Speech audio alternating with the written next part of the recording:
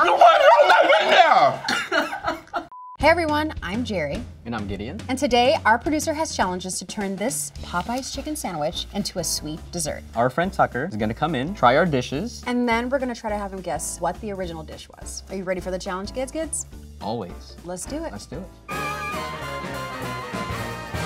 So my game plan is I'm gonna turn this into a maple bacon donut. First things first, I'm going to be saving this mayo for our white chocolate ganache. Now I'm going to tear these buns apart. Now we're going to toast these and we're gonna grind it and turn them into breadcrumbs. And by toasting these, it actually intensifies the flavor of the bread because it gets rid of the water and it's gonna enhance the flavor of our donut. All right, now that our buns are nice and toasted and it's cooled down, now we're going to make fine breadcrumbs. All right, now this looks perfect and we're gonna use this for our donut batter. So after seeing the Popeye sandwich, I think I'm going to make a strawberry balsamic cupcake. So to kick things off, I'm going to first add the sour cream, some milk, and vanilla, and then give this a really quick whisk just to incorporate all of the ingredients. And once that's all mixed, I'm gonna take the bun and then break it up into little pieces first. And then I'm gonna use a fork to really get it into the wet ingredients. This is my first time turning a savory dish into a sweet dish, and I'm really curious to know what Gideon's doing, but honestly, I'm feeling pretty confident about this. And then from here, I'm gonna move on to my dry ingredients. Now we're going to make the candied pickles, but first things first, we gotta rinse it. All we have to do is mix water, sugar, and once that's mixed, then we'll toss the pickles. So we're just gonna let this sit until it becomes like a super light brown. Then we take it out. These look great. We're gonna let this set for about 10 minutes so that they harden. Hopefully Tucker doesn't think it's too weird because I wanna win. I'm going to mix into my cake flour some baking soda, baking powder, and salt. And then from there, I'm just gonna give this a really good whisk just to make sure all of the dry ingredients are well incorporated. Then I'm going to move on to creaming my butter and whip that on high for 2 minutes until it's creamy, light, and fluffy. About now, I'm going to add the sugar and then beat that for another 2 minutes until it's nice, incorporated, super fluffy. All right, things are looking good in here. We're going to add 3 egg whites to the sugar mixture. This is looking so good. I'm going to add my burger mixture to these wet ingredients here. The last step is to add my dry ingredients to this. Give it one last mix and we're good to go with the batter. This is looking beautiful. And I'm going to fill these just about 3/4 of the way up. I'm going to bake these until they're nice and puffy or when a toothpick inserted comes out clean. All right, now we're gonna make our dough. First, we're gonna mix our wet ingredients, which is buttermilk, 3 egg yolks, 1 whole egg, grapeseed oil, and lemon zest. We're gonna whisk it. Now for our dry ingredients, cake flour, sugar. Now the breadcrumbs that we made, baking powder, baking soda, salt, cinnamon, and nutmeg. Now I'm gonna mix it for a couple seconds to mix the dry ingredients. We're gonna slowly add our wet ingredients.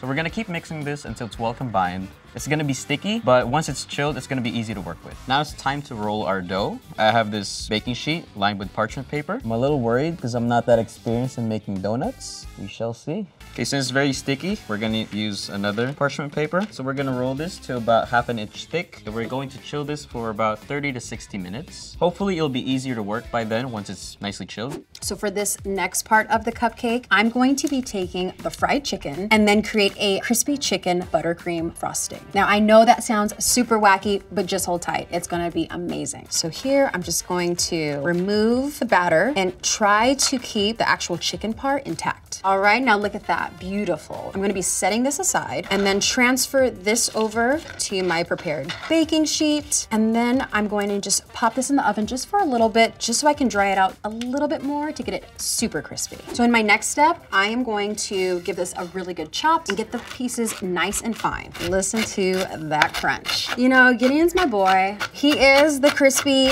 chicken king. But you know what? I'm bringing my game. We're gonna move on to assembling the rest of the buttercream. So starting off, I'm going to first cream the butter. And here we have the mayo from the chicken sandwich. And that is a lot of mayo. This is so wacky because I've never added mayo, but I'm super excited to see how it's gonna turn out. I'm curious to know how Tucker's going to feel about having mayo in his buttercream frosting. And I don't know if I wanna tell him. I'm going to whip this on medium-high until it's light and creamy and fluffy. This is looking beautiful. So we have some vanilla, some heavy cream, and then finally some powdered sugar. So I'm gonna need about 4 cups of this, but I'm gonna add it in little batches just so it doesn't get messy in here. Ooh. All right, okay, it's looking beautiful. The last step is adding the super crispy chicken breading to the frosting. I'm just gonna mix this until the breading is well incorporated into the frosting. So this last step is transferring it to a piping bag, and then I'm gonna set it aside for later. Now that our dough has been nice and chilled and it's easy to work with, we can start cutting them. I'm gonna sprinkle some flour. I'm gonna spray the baking sheet with just some oil. Now we have our donut cutter. We're gonna dip that into the flour. Oh, there we go. That's nice. I'm just gonna push it out with my finger, nice and gently. We're just gonna let this chill for 30 minutes, then we start frying. About 1.5 minutes per side until it's golden brown. Then we're gonna turn them. All right. Now I'm just gonna fry up the rest. Chicken floss. I'm not gonna lie, I am taking a huge risk with this. I've had pork floss, I've even had fish floss, but I've never made my own. So I'm going to rinse this under warm water just to remove any excess grease. So now that I rinsed my Popeyes chicken, I'm going to add the raw chicken breast along with the Popeyes chicken together along with some water and poach it. So the chicken has been cooking for about 25 minutes. It's time to shred it. So I've transferred the chicken over to this tray, but I want to hold on to this liquid for later. The chicken has cooled for a few minutes. I wonder if Tucker is going to be like, what is that? What? All right, y'all, chicken is fully shredded. I'm going to add it back to the reserved liquid along with some salt and sugar and then reduce that. So I'm gonna cook this on high heat for 15 minutes until the pot is completely dried out. Look at what I've created. This is straight chicken floss. Oh my gosh.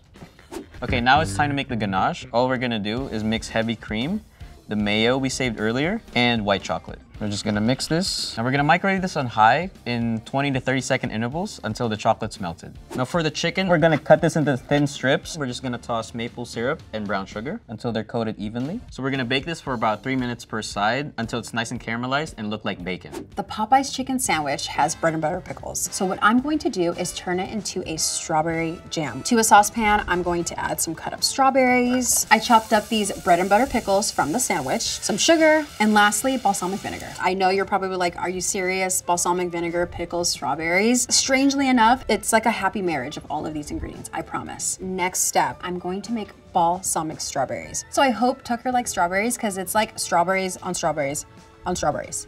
With fried chicken, I'm going to add strawberries, sugar, balsamic vinegar, and lastly, corn syrup. So I'm gonna mash up the strawberries just a little bit, and this will really help release some of the juices. I'm gonna use this immersion blender and just blend it until it's smooth. Look at that, just look at that. It's beautiful. So I'm gonna let this cool for about 15 minutes. My strawberry glaze is completely cooled. Now I'm gonna take the raw strawberries, dip them in the glaze, and then let them rest here on this rack just to let any excess glaze kind of drip to the bottom. I'm gonna set these to the side for 30 minutes, and then we are ready to assemble the cupcake.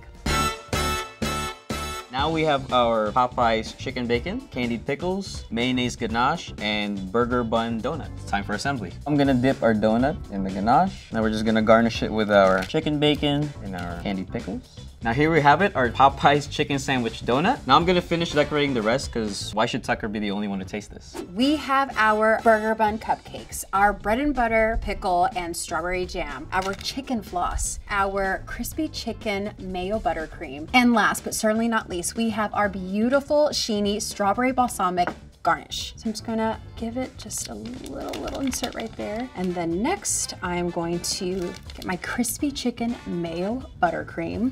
Look at this, it's beautiful. Then we have these beautiful balsamic glazed strawberries. I am most proud of this last step. Just the tease for Gideon to let him know that I won this. I won this. Tucker is gonna choose this baby right here. This is for you. This one looks like it has rope on top. Is this rope edible? Okay, and then here we have, oh my gosh, a pickle sliced so thinly I can see through it. I trust both of these chefs with my life, so I'm just gonna go really in hard. Okay, am I getting cream cheese frosting? Am I getting cream cheese frosting? This thing is gonna be the key to me figuring this out. I don't think I'm mad at it. I don't think I'd take a bullet for it either. We're gonna let that marinate while I come over to this bad boy. Oh my God. I'm getting like chicken and waffles. What was that pickle there? Okay. I wonder if Tucker's going to be like, what is that? What? They're both breakfasty. This is like your classic waffle with the syrup, but this one is, you went to IHOP and you said, give me that Tutti Frutti Fresh and Fruity. Oh my gosh, this is really hard, isn't it? Chefs, please come in. Hello. Hey. What's happening here? I'm dying to know who's the winner. Okay, this is extremely hard. Oh, and I think I have to go with this one only because I love that jerky crunch with this. I think I'm giving it to Gideon. What is the dish? Before we reveal, one last guess of the original dish. I'm saying fried chicken and waffles. Give it to me, Gids. Hello! A Popeyes chicken sandwich! 100. You are lying to me right now, really. Never have I ever had one. A hot dog! I would order both of your things again, 100%. And that buttercream that you had was like a crispy chicken skin and mayonnaise. Why did I lap that up like a dog? Ooh, ooh, ooh, ooh. What in there? Thank you for watching From Savory to Sweet. And if there are any savory foods that you want us to turn into sweet treats, let us know in the comments. I have one. Crunchwrap Supreme. Just That's an idea. good. Bye, everyone. Thank you so much.